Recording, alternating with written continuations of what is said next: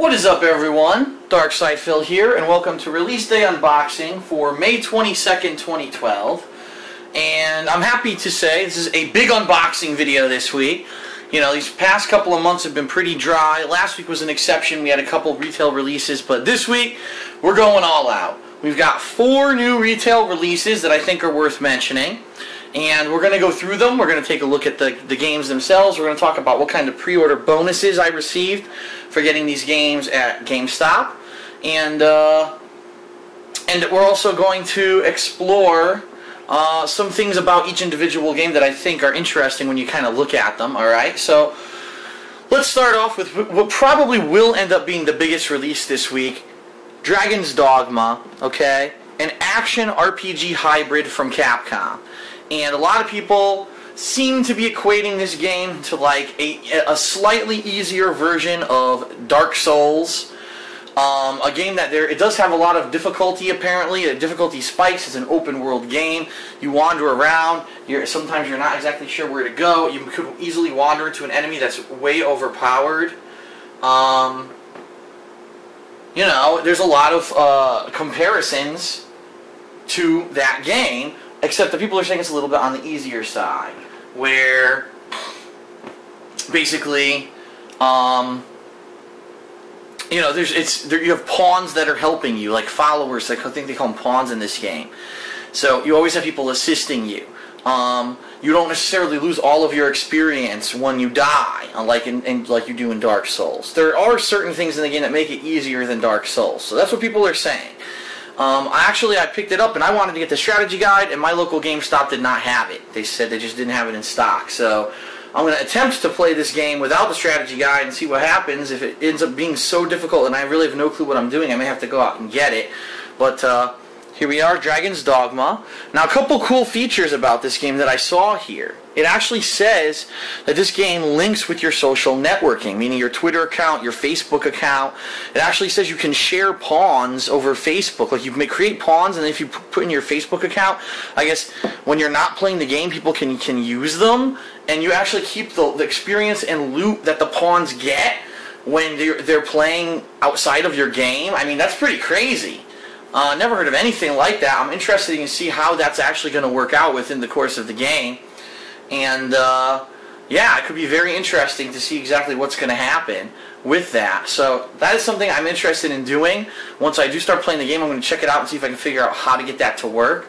Now, I was told that the Xbox 360 version of this game is a little bit graphically inferior to the PlayStation 3 version. People said there are some pop-in issues, there are some frame rate issues. However, by all accounts, if you install this game to your hard drive, it fixes those issues. And actually, when you really think of it logically, that's probably why the PlayStation 3 version doesn't have those issues, because the PlayStation 3 version has a required install. So, obviously, the whole gist of the story is if you're going to play this game, install it to your hard drive no matter what console you're playing it on. However, because I got the Xbox 360 version, I actually got exclusive access on July 3rd to the Resident Evil 6 demo. That's right, if you got this game, you get exclusive access to the demo on July 3rd, so I'm excited about that.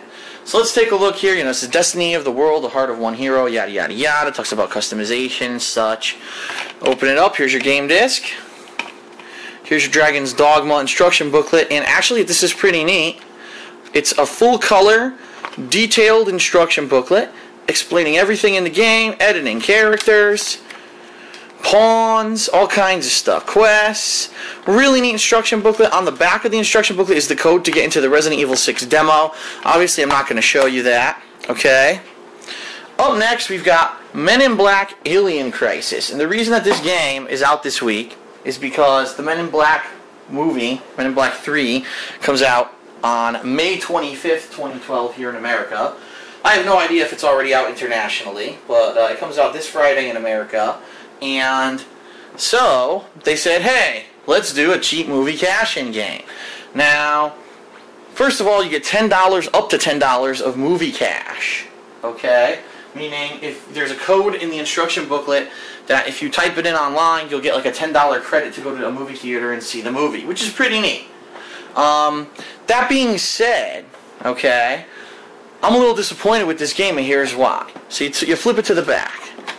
Suit up as the newest MIB recruit to eliminate the scum of the universe. It says you use a full arsenal of MIB weapons, kill unique monsters and such.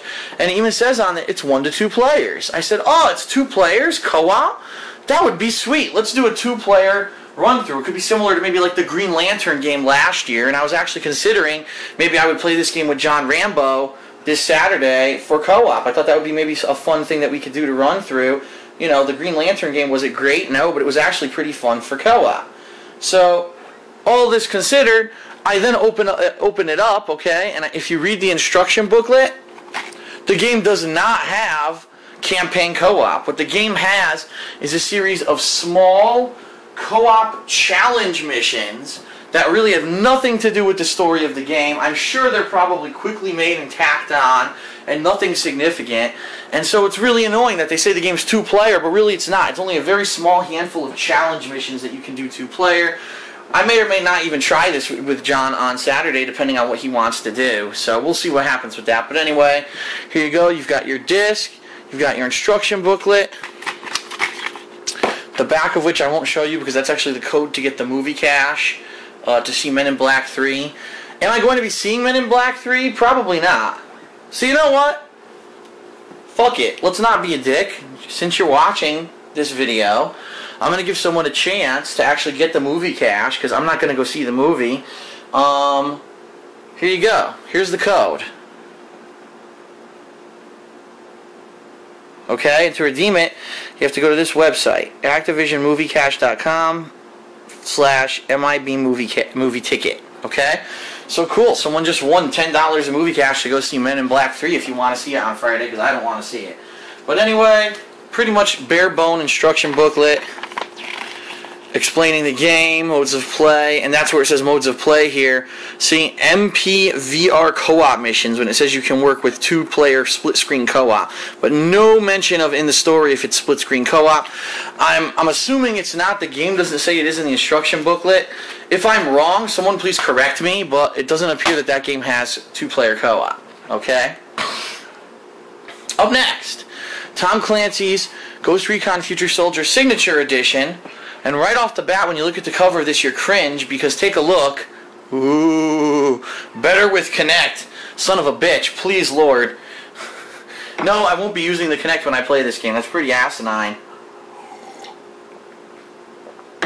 The better with Kinect, the whole better with Kinect symbol that's on games should actually, they should sue Microsoft for false advertising for putting that on their game boxes.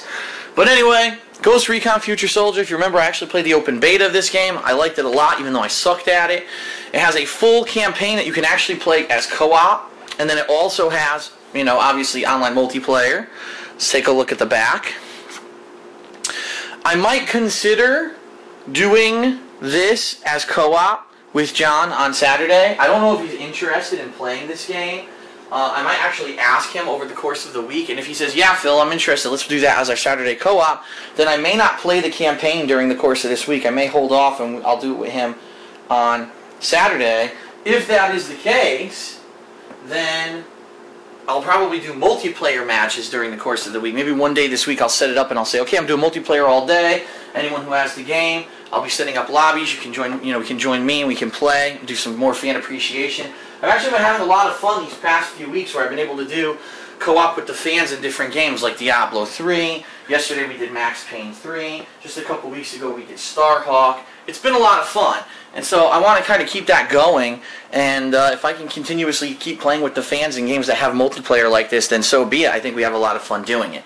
So over the course of this week, I may be doing multiplayer. I may be doing the campaign if John's not interested in doing the co-op. I got to talk to him and figure it out, okay? But anyway, multiplayer, single player, and co-op campaign, gunsmith mode, yada yada yada. Let's open this up. Now, this comes with a couple codes, okay? Let me actually grab them here. So I don't want to show them to you. The two codes that come with this game, the first code says, to unlock your exclusive GameStop weapons, weapon skins, Gorilla Mode map, and additional headgear for Xbox 360, and it explains, here's the code to use. It actually says, excuse me, unlike Oh, actually, the bonus map is a GameStop map. I'm not kidding you. There's a bonus map with a GameStop store in it. That's pretty funny. But it actually says this code is not to be redeemed on Xbox Live. You have to redeem it from the main menu of the game, which is pretty interesting. Most games don't do that. But yeah, because I pre-ordered at GameStop, I get the MK14, the AK-47, bonus headgear, bonus weapon skins, and a bonus map that has a GameStop store on it. And then, of course, the other pass that was there is my Uplay Passport, which allows you to play 2 more multiplayer modes, create and save multiplayer characters, co-op mode, ongoing guerrilla mode, and much more. And I have the code for that, which I have to enter. As you know, all the Ubisoft games, however you say it, are doing the Uplay thing these days. So there you go. There's your game disc. Here's your instruction booklet. And as you know, with both Ubisoft and EA, the instruction booklet is extremely bare bones. In fact, there's no information whatsoever besides the gamepad on here about anything about the game. It does mention Far Cry 3 coming out September 4th. It also mentions that Ghost Recon Future Soldier Arctic Strike is a DLC that's coming out this summer. That's funny, it's the summer and they're coming out with an Arctic Strike pack. Okay, put that here. One thing it is important to note, before we move on to the final game, is that I did get some pre-order bonus codes for pre-ordering at GameStop, and the codes are for 2 different things. First of all, you've got exclusive access to the Far Cry 3 beta, okay? And I'm not sure if this can be used immediately. I'm almost going to say no, probably not. Most of these beta codes, you have to wait till a certain date to redeem them. But I got that for pre-ordering Ghost Recon Future Soldier, okay? And I also have a code, it's the Pawn Upgrade Pack for Dragon's Dogma. And I guess what that's going to do is power up some of my pawns that I start out with in Dragon's Dogma. So, pretty cool, 2 cool pre-order codes. And now last but not least, although I guess it can't be least because you got Men in Black this week, we've got Sorcery. And you might say to yourself, what the fuck is Sorcery? I didn't hear about this game. Well, guess what? This is the game that's right, all through 2010, when Sony was promoting the PS Move before it had even come out. This was the game at E3 2010 that they demoed to show off the PlayStation Move. They said this was going to be the game that would sell the PS Move. Look at how revolutionary the motion controls are. You can do all kinds of neat things, and all this and that, right? So what happened was the PS Move came out, and this game wasn't released. And everyone said, what the hell happened?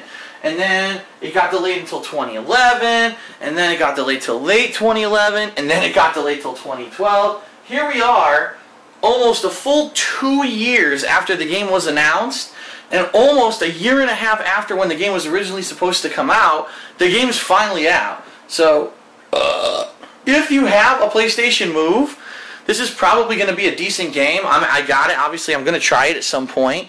I don't know when I'm going to get to it. What I'm going to try to do this week, just to explain my scheduling, I'm going to start with Dragon's Dogma. I'm going to play a lot of that. I'm going to see what I can do without the strategy guide, how far I can get. Okay? I'm going to talk to Rambo about Ghost Recon Future Soldier, and so you're either going to see the single-player campaign, or you're going to see the online multiplayer of that game. Depending, the other question that I have is, and if my fans could answer this, I would really appreciate it. Does Ghost Recon Future Soldier have split-screen co-op? The reason I ask is it says co-op 2 on it in green, which means it should have split-screen co-op. But a lot of the times they say that, and then it doesn't have it. And that frustrates me, because I want to be able to possibly play it with John on Saturday, and I'm not 100% that it's going to have split-screen co-op, okay? But anyway, yeah, so that's kind of the schedule for this week. A lot of Dragon's Dogma, some of Ghost Recon Future Soldier, and what it's going to be exactly I have to determine after I talk to Rambo. I may or may not start playing Men in Black, or I may start playing Sorcery. If you really want my honest opinion, I think Sorcery is probably more interesting to me. But then again, Men in Black's a movie tie-in, and people might want to see that, as the movie is released later this week. So I haven't decided yet. You'll basically see a shit ton of new gameplay this week. I'm just not 100% on the order it's going to be released in at this point, okay?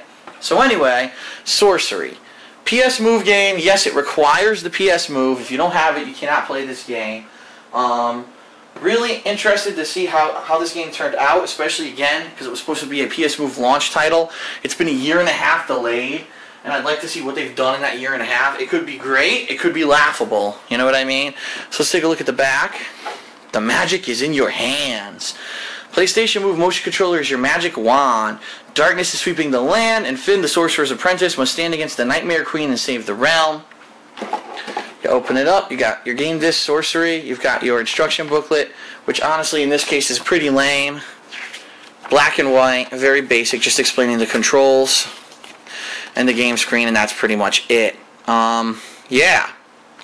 So, that is it for release day unboxing this week. 4 retail games, some of which obviously a little bit more interesting than others.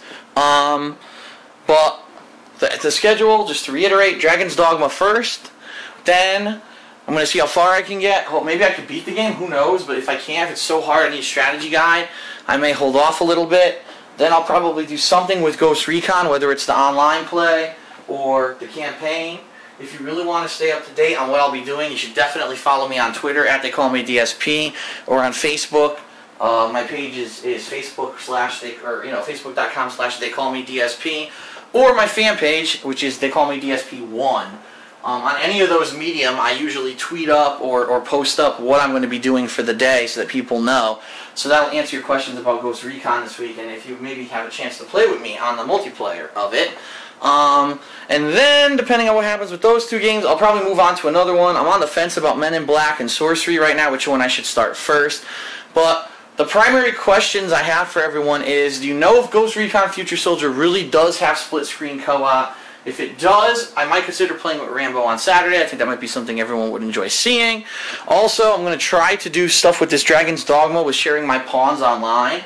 I'm not exactly sure how to do that. I'm going to jump onto the game right now after I make this video and test it out and see if, with the social networking, if there's a way to link it or whatever, and how exactly to share it. So that is coming up. But that is it for release day unboxing. 4 big releases. Going to be a full, jam-packed week of gaming footage. I hope you'll enjoy it as much as I will. I hope that Dragon's Dogma is a really good game. A lot of people are hyping it. A lot of people are saying it's great. A lot of people are saying it's not so great.